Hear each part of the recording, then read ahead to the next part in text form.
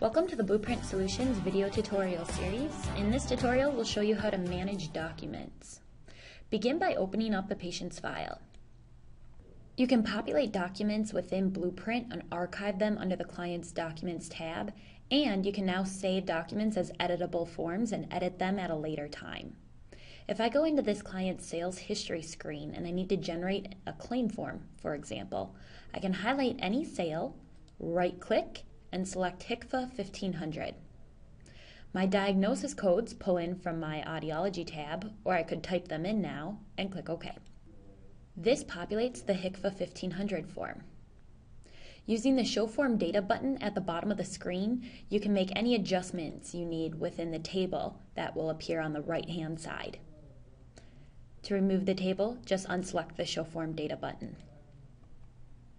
You can now archive this form as a PDF on the client's file, or you can save it as an editable form.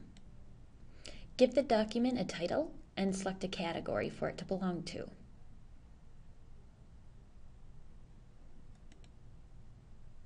You can optionally add any description.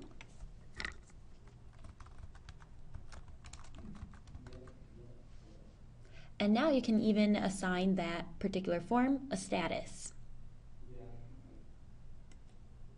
You also have the option to lock the form by clicking on the lock icon. The form would have to be unlocked prior to making any edits.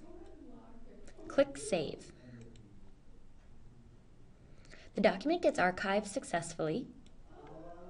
And now, if you go into the Client's Documents tab, you can see the document along with the status.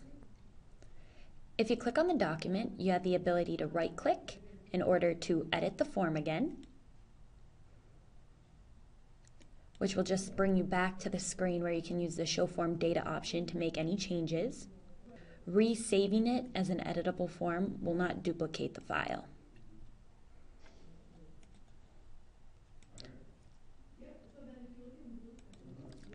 You can adjust the properties to change the title, category, description, status, or to relock or unlock the file. You can also change the status. So after I make the necessary adjustments, I can then mark that this has been submitted.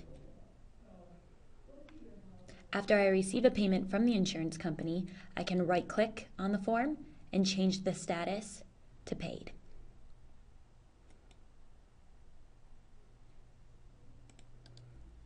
The status options are customizable. You could lock the form at this point, or you could create a duplicate form as a working copy. You could also delete the document off the client's file if you had the correct privileges.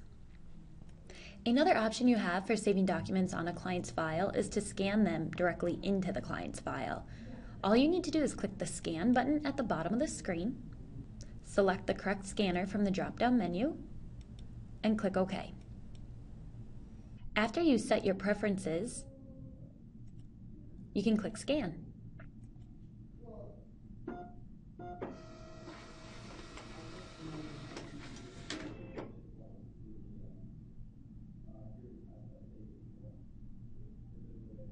Give the document a title and a category. Add any optional description and an optional status and click Save.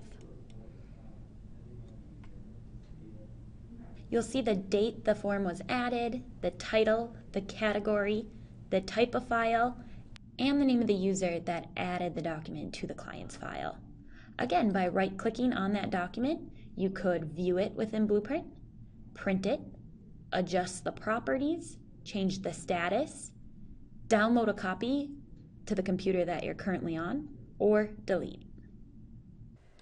By right-clicking on the document and selecting View, you can see the document on the screen.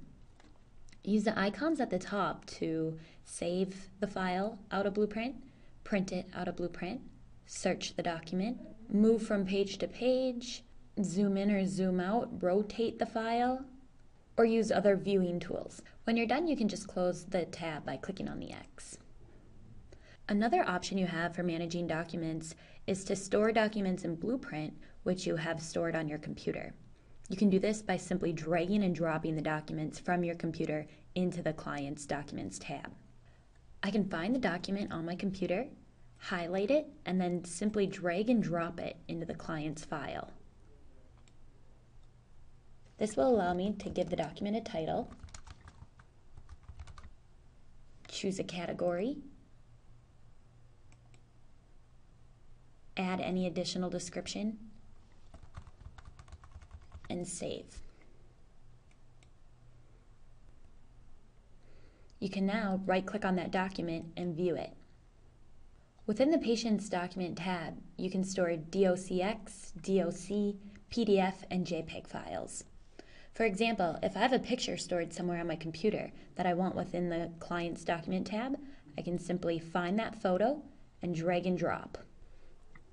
Title the photo, choose a category, and click Save. Now, by right-clicking on the JPEG file and selecting View, you can view the photo within the Patient's Document tab. Zoom in, zoom out, or rotate as need be. And then just click the X on the tab to close any of those photos or documents. We hope you found this Blueprint OMS tutorial helpful. If you have any questions, please give us a call.